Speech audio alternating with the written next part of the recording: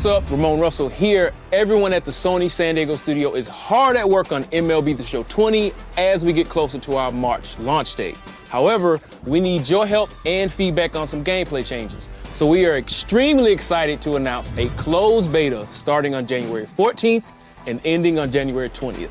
To participate in the closed beta, all you have to do is go to theshownation.com/beta. Just sign in with your account to register.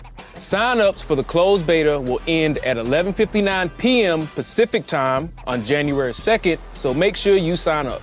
Your participation in the closed beta will help make MLB The Show 20 even better. So go to theshownation.com/beta and sign up right now.